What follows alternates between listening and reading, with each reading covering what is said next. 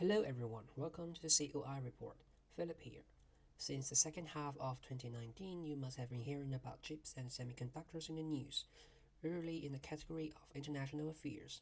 So it really sounds like something serious, huh? Today we're going to take a closer look at the chip manufacturer in the semiconductor industry. First, the chip component is called a foundry model, consisting of a unit of semiconductor fabrication plant and a unit for integrated circuit design. According to the combinations of these two units, components in the semiconductor industry are divided into three categories. A. Integrated device manufacturers, for short IDMs. They are able to design and manufacture integrated circuits on their own. For example, Intel, Samsung Electronics, Texas Instruments, and so forth. B. Fabless semiconductor components. They only design the circuits like Qualcomm, Nvidia, and AMD. C. Pure play foundries like TSMC, Semiconductor, and Global Foundries. They only take the orders from Category B companies and produce the chips for their customers. These representative pure play companies are the main characters in this episode. All data and events were acquired from the annual reports and public announcements from the companies. However, as two of the three companies are not listed for public trade, there are not really many original resources available online. So as a supplement, I will add some literary materials. Another thing is, today's video of the Pure Play Foundries is actually the first episode of the series on the semiconductor industry. In the future two episodes, I will introduce the worldwide leading fabless companies and IDMs in this industry. If you guys would like to see more of this kind of topics, please leave a message. First of all, let's have a look at the world's most valuable semiconductor manufacturer, the TSMC, which stands for Taiwan Semiconductor Manufacturing Company. It is the world's largest dedicated independent, or say pure-play semiconductor foundry. Until now, it has 12 foundry plants and covers almost all kinds of chip progress that are common on the market. Chip progress is, in simple words, the technology of miniaturizing semiconductors.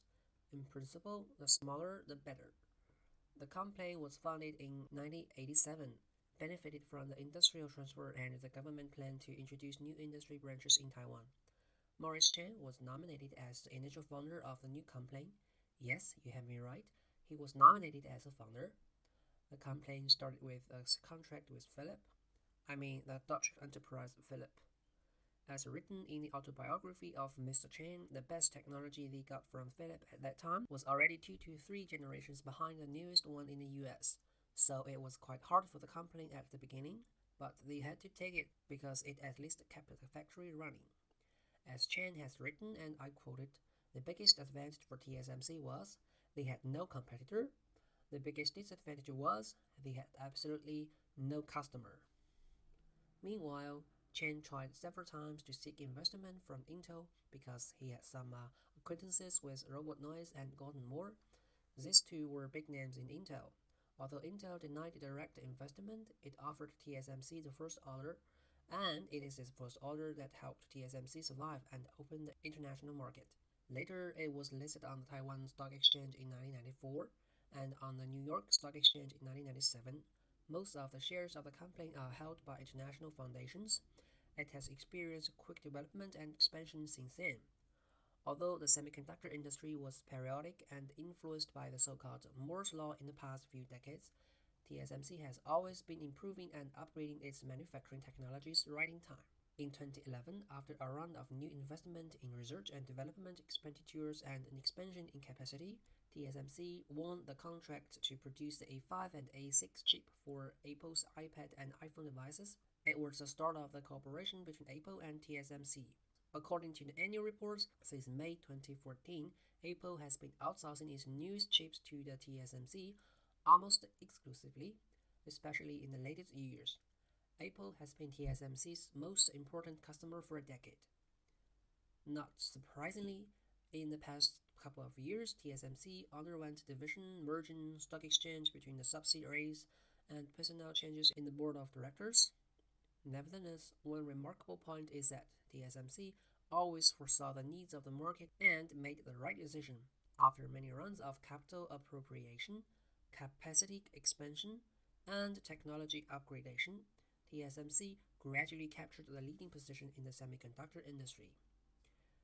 As TSMC has the most advanced technology in semiconductor production, most of the leading fabless semiconductor companies are customers of it, such as AMD, Apple, Nvidia, and Qualcomm. Some IDM companies, such as Intel and Texas Instruments, also outsource some of their products to TSMC. Although many former circuit companies and competitors have become a sign of the history, TSMC always exists and has been always occupying the leading position in the whole industry.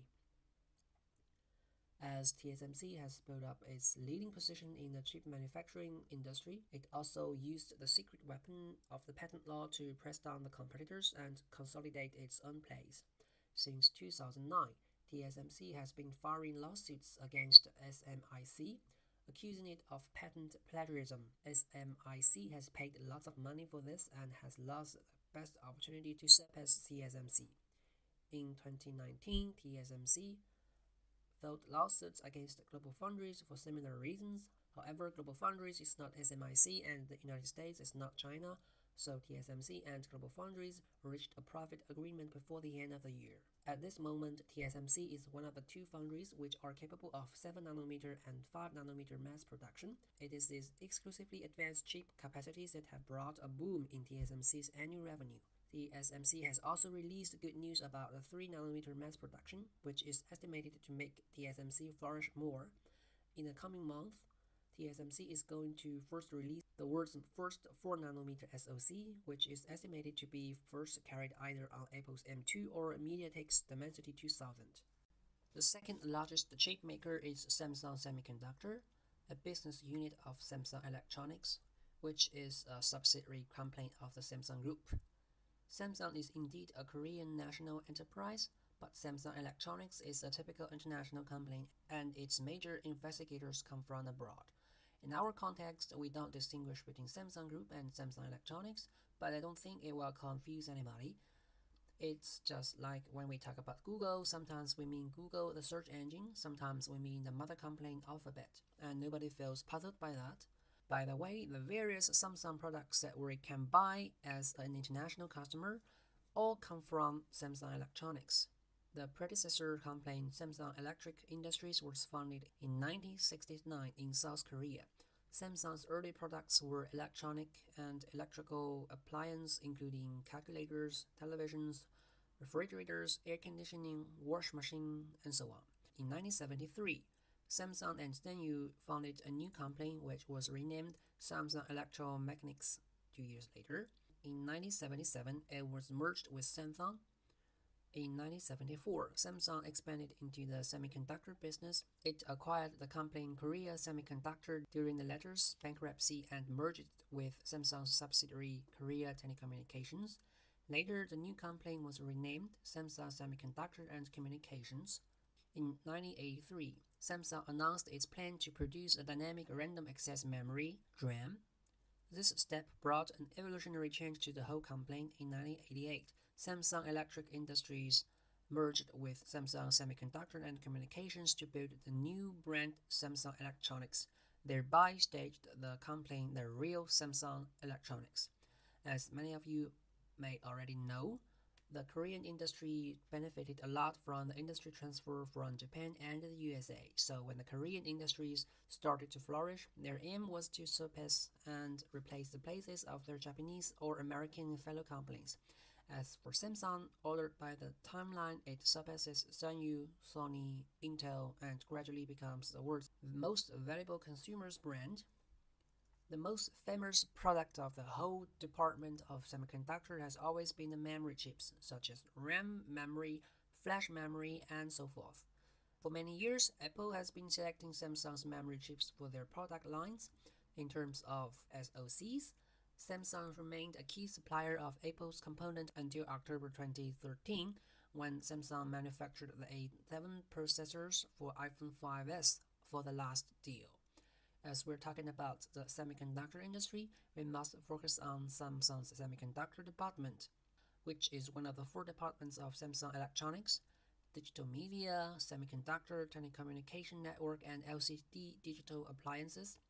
It was not until 2011 that Samsung decided to set the semiconductor production as one of the three business units of the semiconductor department and start to provide the outsourcing service for fabless companies.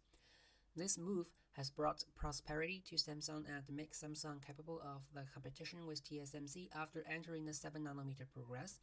Now, Samsung is one of the two chip makers capable of 5nm mass production. The market is expecting more fierce competition of high-end progress between TSMC and Samsung. The two companies are also seeing each other as a mortal enemy. The third biggest chip maker is the Global Foundries, for short GF. It was actually a divestiture of the manufacturing department of AMD since AMD planned to go fabless in 2008. They spun off their semiconductor manufacturing business into a new company and announced the establishment of Global Foundries on March the 4th, 2009. It was owned by AMD and Advanced Technology Investment Company (ATIC) of the Emirate of Abu Dhabi. The two companies equally shared voting rights. In March 2012, AMD divested their final stake in the company. Thereafter, GlobalFoundries became an independent semiconductor manufacturer. GF plans to become a publicly traded company by the end of 2022. Compared with the other two companies, GF is literally born with a golden spoon. It had advantages in both technology and financial support. The company developed actually well in the first couple of years, acquiring semiconductor units from several other enterprises. Big customers like AMD, IBM, and Broadcom are always supporting GF like supporting their own children. In 2016, GlobalFoundries acquired the license for the 14nm progress from Samsung Electronics. 2 years later, it developed the old technique to the new 12nm progress. It was the highlight moment of GlobalFoundries. However, things started to change as it came to 2019. GF sold out several foundry plants. Meanwhile, like mentioned before, GlobalFoundries and TSMC were filing lawsuits against each other across a whole year. In 2020, its newest fab in China went offline after the initial investment and trial production. The reasons behind the decline are diverse. One of the biggest reasons is lacking of a spiritual figure and leader in a company who is dedicated to either making good products or making the company great. ATIC has always taken GF as a money-making machine. In the past decade, the board has nominated 4 CEO. One of the results is GF is always confronted with the swinging between different roadmaps. For example, during the period of the third CEO, GF acquired IBM's microelectronics business and announced the investment in 7nm technology and expansion in China. It was actually following the trend and foreseeing the future, but the next CEO announced immediately to quit the 7nm progress, a global layoff of 5%, and the abortion of the expansion in China. He thought that the investment would be too big for the company and the improvement of high-end technologies will be hard to achieve. For GF, the 10nm progress would be enough. Later, GF even abandoned the FinFET technique in producing chips because it did not wish to have a conflict with TSMC again. For some people, it looks like GF has made a hard but right choice. However, such a transformation is definitely harmful to the company. 10nm progress and above are indeed still the mainstream technique and much needed by the industry. This needs will guarantee the income of the company for the recent years, but now that 4nm and 3nm chips are about to come into mass production later this year, is GF still safe? With what is GF going to compete with TSMC? One step further, what about 10 years or even 20 years later? Oh, I'm sorry, these are even far beyond the term of the office of the current CEO. Some analysts pointed out that giving up 7nm technology equals giving up its core competency and bearing its own future. For a long time, GF has been regarded as a backup for TSMC, since the company's 10nm and above progresses overlap a lot. For customers, it's good for them to produce any one set of designs that can be accepted by two manufacturers. Now, GF has given up the advanced technology and lost the chance to be a backup, as expected by many analysts. Many customers have turned to TSMC and even other smaller competitors.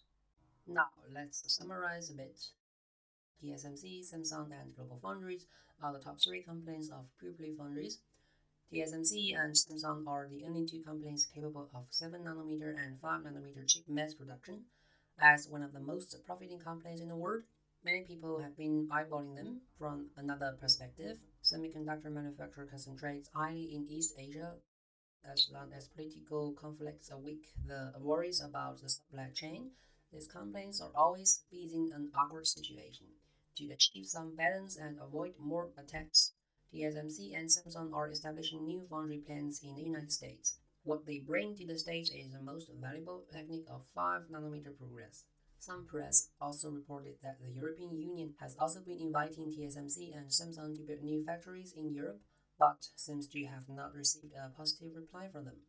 Nevertheless, the EU has recently released its own plan for the semiconductor industry and plans to take 20% of the production by 2030 and enable the mass production of 2nm chips.